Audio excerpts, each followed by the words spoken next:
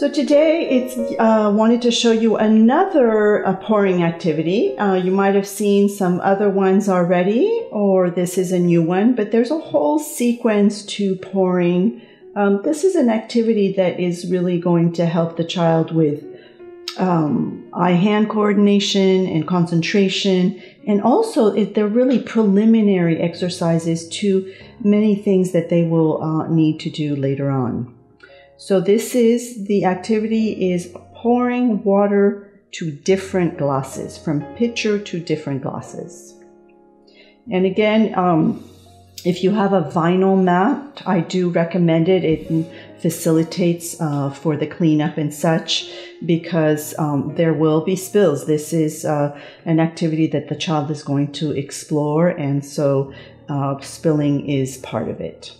So again, I'm going to demonstrate slowing my movements and omitting words so that the child can really capture what it is we're wanting them to do.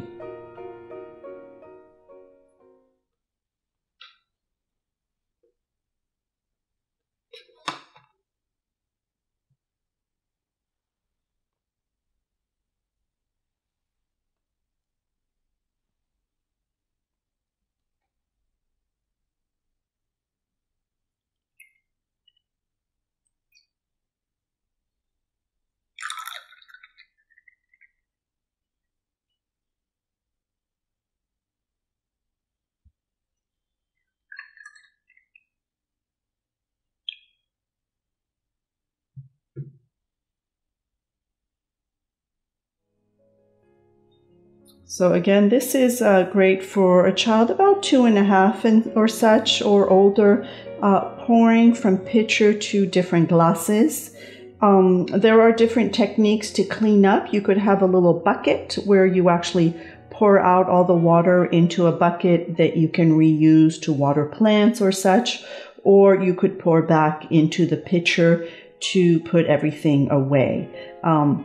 This activity, the water does get a little dirty. They start playing with the sponge and such, so I would not necessarily use it for drinking, if that makes sense, just because it does get kind of filthy, and sometimes it stays on the shelf. So being aware to see what the child is actually doing with it, since we're not, this is not for drinking, this is really a pouring activity. So to clean up, I am going to pour everything back into the pitcher.